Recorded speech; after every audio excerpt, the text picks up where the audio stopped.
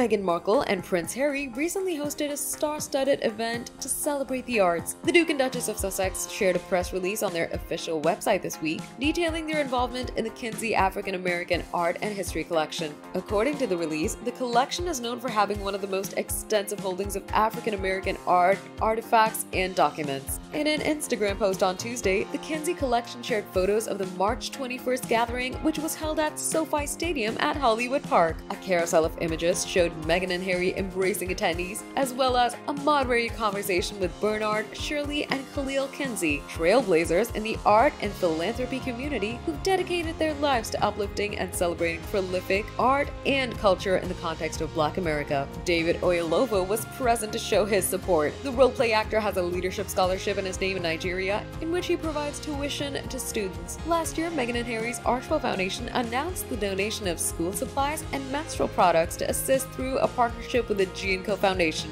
As the pictures continued, Meghan's mother Doria Ragland was photographed with Beyoncé's mother Knowles. The Cowboy Carter artist and her husband Jay-Z have been tied to Meghan since their February 2019 Brit Awards acceptance speech. Meghan and Harry reunited with the moguls that July for the London premiere of The Lion King, which stars the Jolene singer.